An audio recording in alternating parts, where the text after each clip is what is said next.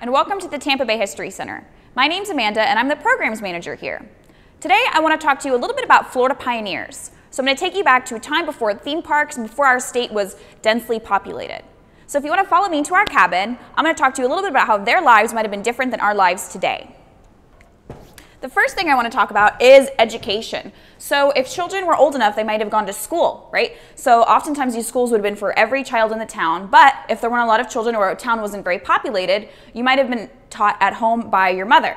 So education would have been pretty different. They might not have learned as much about history as we do today, but they would have definitely studied reading, writing, and math at school with their teachers.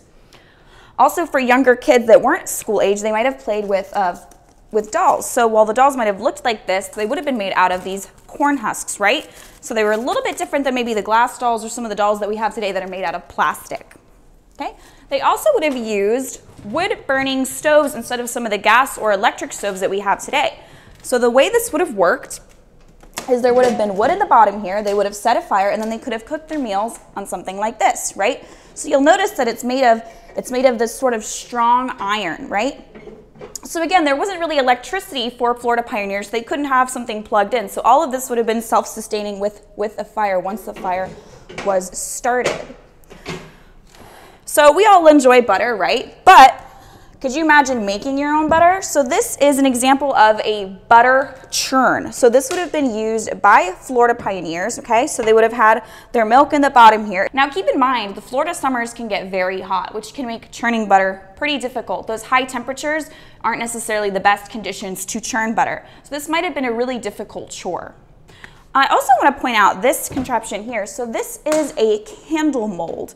So they would have had, again, they couldn't have electricity. They didn't have electricity, so they couldn't turn on their lights, right? There weren't lights to turn on. So they would have used either oil lamps or candles. So candles would have been used, or would have been made with a wick made out of cotton. So they might have used cotton or sometimes Spanish moss even. And they would have dipped the wick into some sort of beeswax or even animal fat, right? So in the end, candles would have looked like this.